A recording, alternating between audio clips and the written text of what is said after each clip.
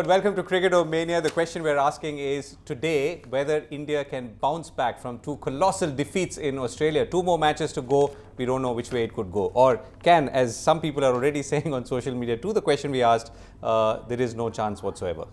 I won't say Ayaz that. Memon. I won't say that, Govind. I think both the first two matches were actually run quite close. However, what is of concern to me is that India seemed to be in a rut. It's always been a case of so near yet so far for a long period of time. And after a while, the cliche loses its poignancy. Poignancy comes when you feel that hard luck has luck has gone against you. But here it seems to have become a habit.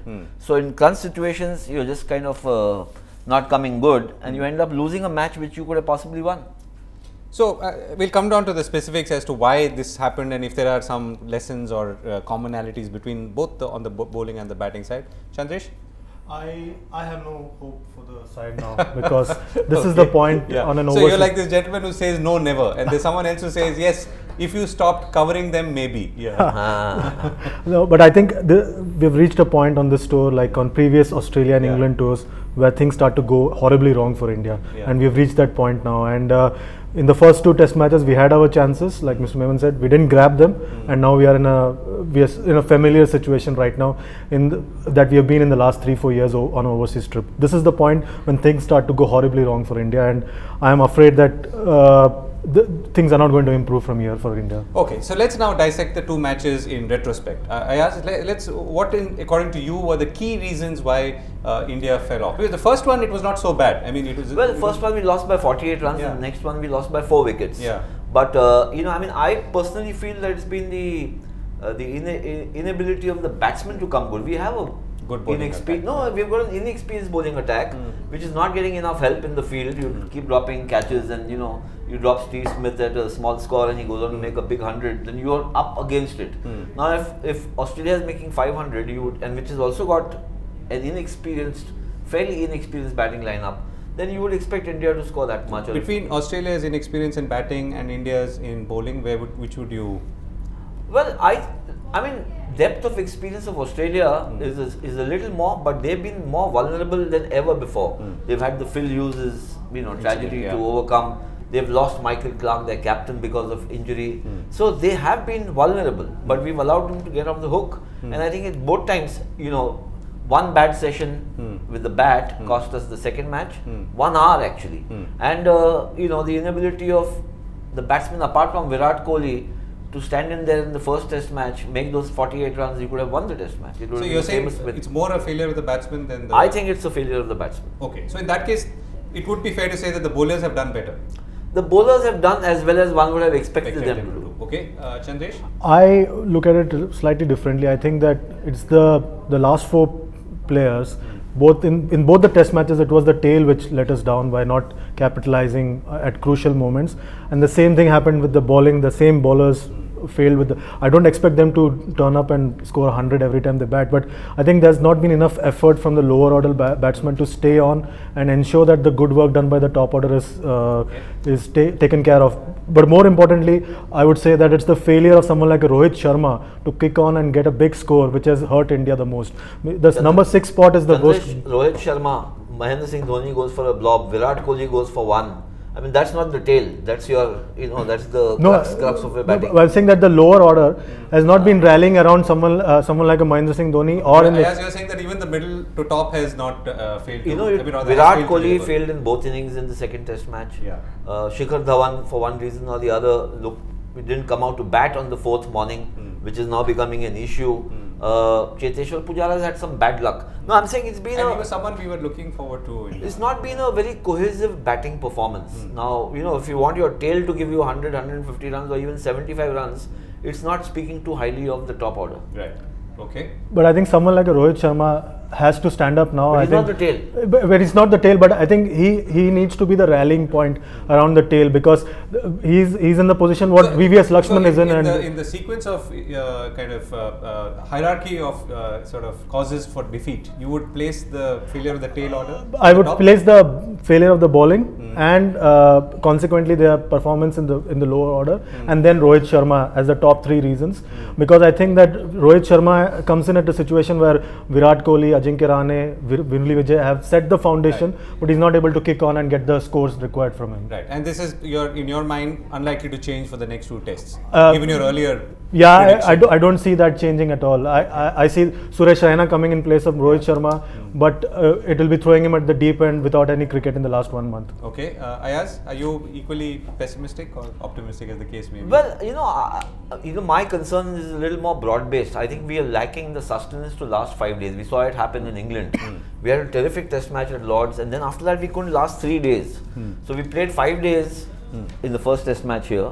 On the 5th day we kind of fizzled out, and the second test match we lasted barely 4 days, and it just seems to say that there's not enough bandwidth for the players to play test cricket.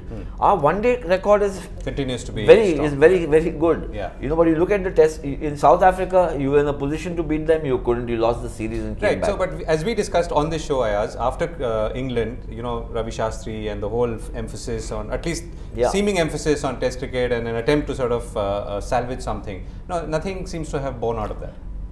Well, we played longer than we did in England, okay, but we haven't changed the result. So in terms of time spent in the middle, yes, I think we've shown aggression, sometimes aggression for the heck of it. And I think that,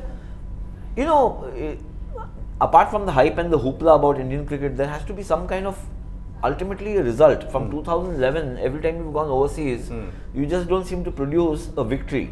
Now that's not good enough. Even New Zealand, they went to West Indies and they won.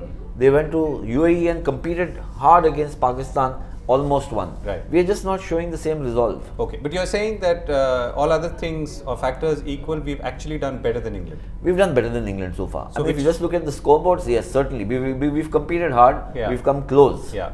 You agree with that? Yeah, on the last 2 we couldn't even score 300. So at least in this first two test matches. So on the larger sort of larger arena of test cricket, then we are clearly advancing. Marginally better than the previous tour of Australia. Marginally better than what we did in England. Stayed longer. But I think we lack a long-term, like you said, long-term vision for test cricket. All our focus seems to be about the Cricket World Cup, which is coming up in February, March. As Stuart Clark said before the start of this series, a former Australian fast bowler, he said that if India doesn't do well in the test matches, no one will bother if they win the World Cup. So all our focus seems to be the World Cup right now. So let me bring up the other point. That the Indian team seems to have been whining, right? And an Australian paper called Dhoni a wine man, right? And they're whining about pitches, the facilities, the umpiring. Are we bad losers, or have we become bad losers? I think we're just spoiled. Okay. We're spoiled by too much adulation, too much money perhaps, too much attention.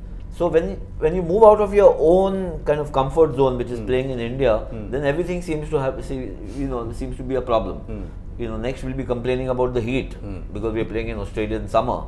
We complained about the cold in England. You can't grip the ball and you can't do it. And this is something which is not new, Govind. Complaints have been there since the time I can remember. So I think they increase when we increase, and I haven't seen too many people complaining when they come here about the heat in India or the humidity. They take it as one of the challenges. So practice pitches, they are not good enough. This is the first time I've heard of Australian practice pitches not being good. Somebody not getting vegetarian food, therefore he is not able to bowl well is something I can't. And walks off is something that boggles my mind. So I think we just need to kind of put our noses to the grind and say, come what may, we want to win. I think that's where champion teams and champion players stand up. They cope with adversity and setbacks and obstacles. That's what sport is all about. Correct. Yeah. You don't have a controlled environment which says everything will be done to make sure you win. So has the wine quotient gone up this time? I know that while we may have improved our performance vis-a-vis England. Well, I think so. And also I think that, as you said, there's not much. I think there's not much pride about doing well overseas. You look at the generation of Tendulkars and the Dravids and the Lakshmans, they wanted to do well overseas.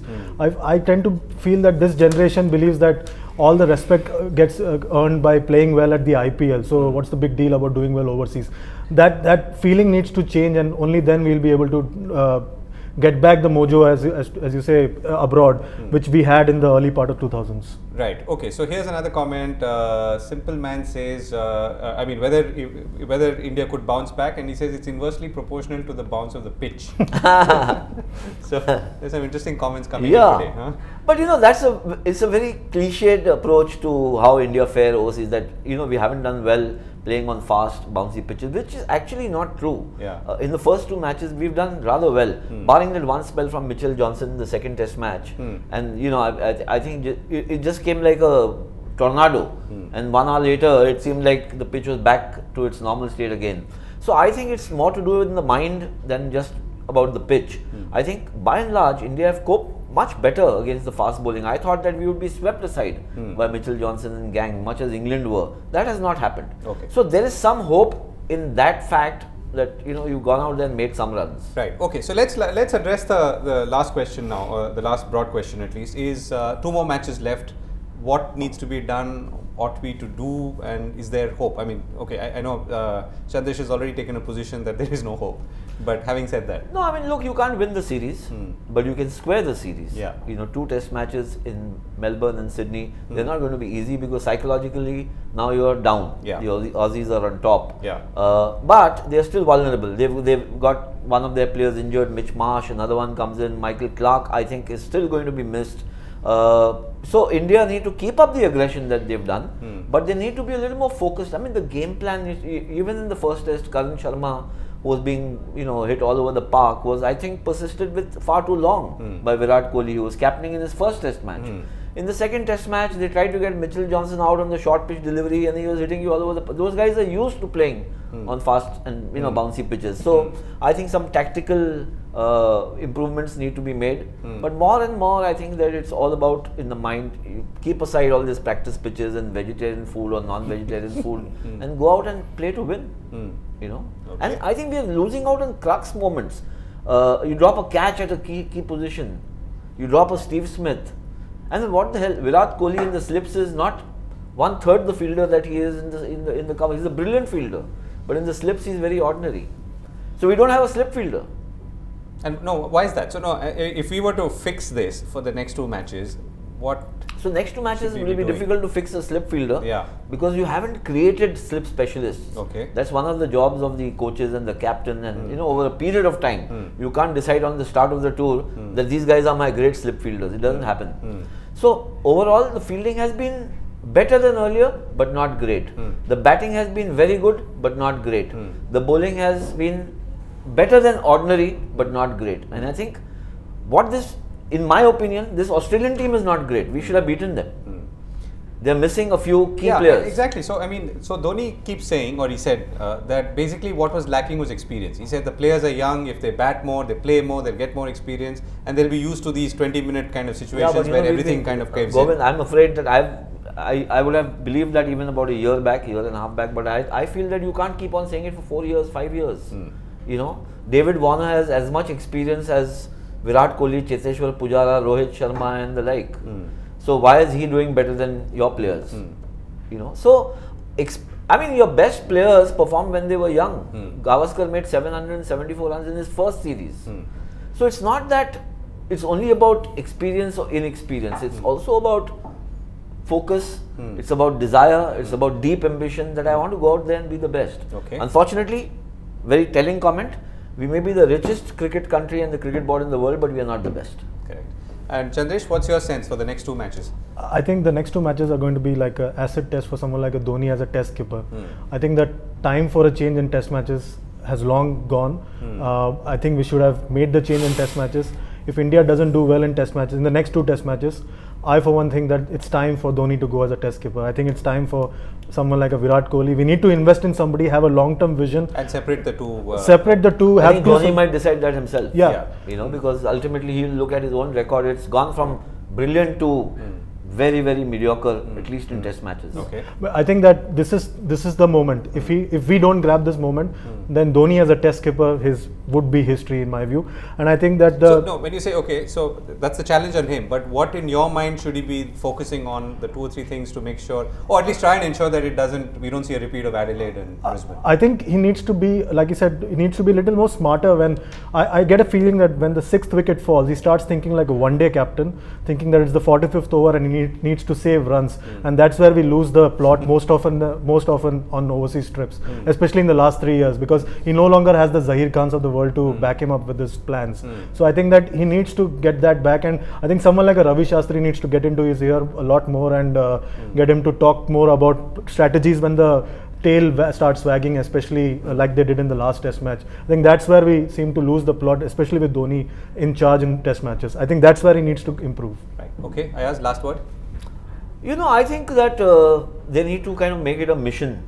We keep talking, this is the election season in India, we've been talking of mission this and mission that. They should make it a mission to square the series. I think the way the trend suggests that both these remaining test matches will be decided. We'll get a result unless it's, the weather plays spoil sport.